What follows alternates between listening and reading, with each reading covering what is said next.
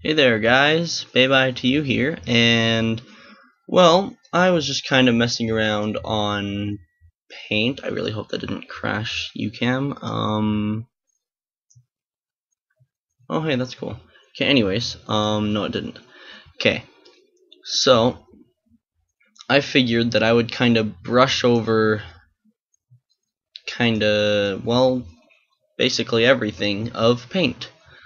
So, I guess we should start with the basics. You can use the pencil to draw lines. Well, all of the tools is what we're starting with, sorry. Okay, so pencils can draw lines in any way that you want, so just kind of like that. Control and Z undoes all of that.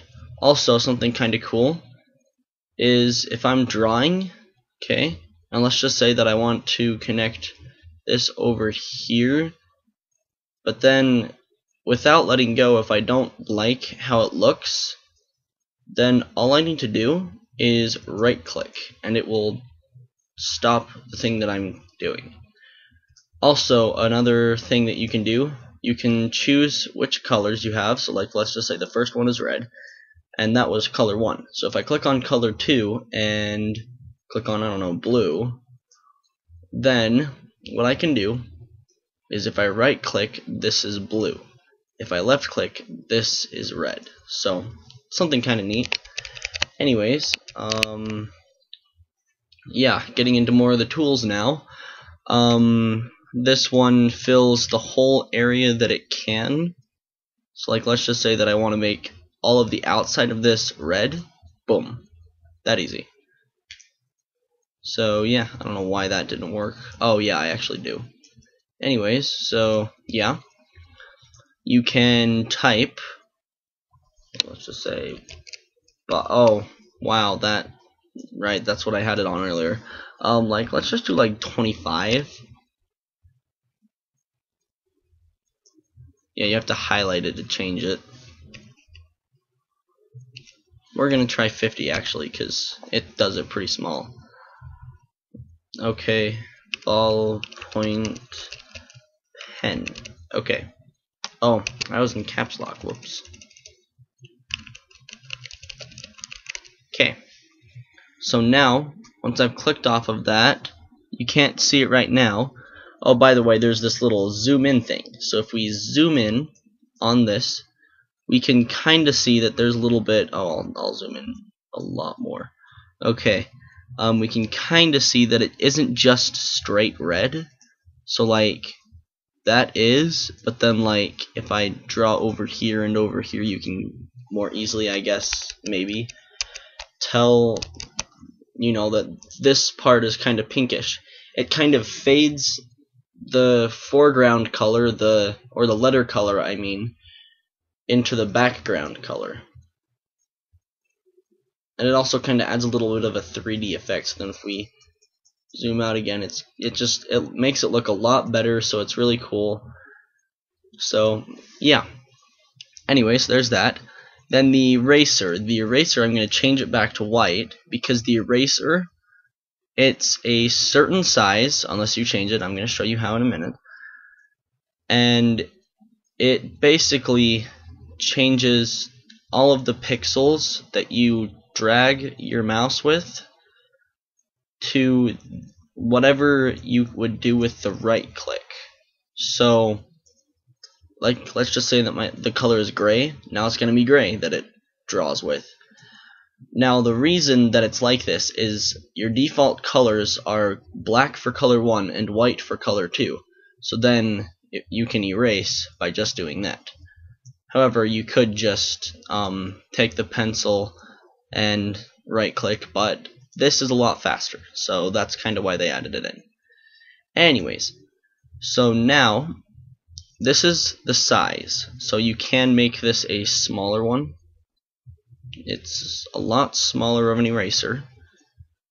Like, that's the size of that one. That's the smallest size, and this is the biggest size. Also, you can do it with any of these. So that's the smallest size, and that's the biggest size. So, you know, you can. That's actually all that you can do for size, except for the shapes. You can, oh, and brushes, never mind. All of the tools, those are the only two tools that you can use for shapes, or for size differences. This is called the color picker, and like, let's just say, okay, I'm just gonna edit a random color, boom, add to custom colors, that's my color, okay. So like, let's just say that I fill that in, and then if I exit out, save it, yeah, and then, okay, I'm at 5 minutes, I go into where it is,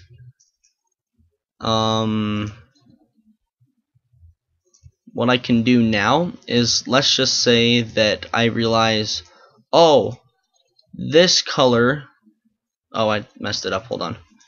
This color would look really good inside of this O, okay? So let's just say that I want to make the whole inside of the O this color, this green. All I have to do is hit the color picker, click on it, click on the fill thing, and then I have that as my color. So it's really interesting. So yeah. And then the final tool is the zoom. It zooms into a certain place that you want. So like, it'll zoom in exactly where it is, but it can only zoom in so much. So yeah, you can also scroll with your scroll key or whatever, middle mouse or whatever. Yeah, so it's kind of cool. Those are all of the tools. Now the brushes, there are a bunch of them. I'm not actually sure what most of them do, but at the same time I kind of do. So like, here, let's zoom in and then make the size the biggest one. Let's put it to this red one. Okay, so if I do this with the regular paintbrush, it's kind of like the letters, how it like fades into the color. So that's kind of cool. Like, let's just say that I kind of want to do that. It will fade. This part will fade. This part will fade into the. Well, this part will fade into the black, and this part will fade into the green. So it's kind of cool like that. The other ones I really haven't. Oh yeah, that's right. Okay, so this does the same thing, except it's in a different shape. Oh, and by the way, I'm only clicking once. Like, I'm clicking and I'm not dragging when I do that. But so this is slanted. Okay? This is slanted the other direction. So, yeah, I do remember that. Spray paint, or sprayer, let's just set the size to like that. Okay, so that's just one. Yeah, so it sprays in random pixels, a random amount of pixels, but then if you hold it down for long enough, it will fill in the whole area. So like, I don't know, you could use it to do freckles, like circle and then that, just kind of like freckles. I know that's like terrible, you know, whatever. Eye, mouth, I'm derpy.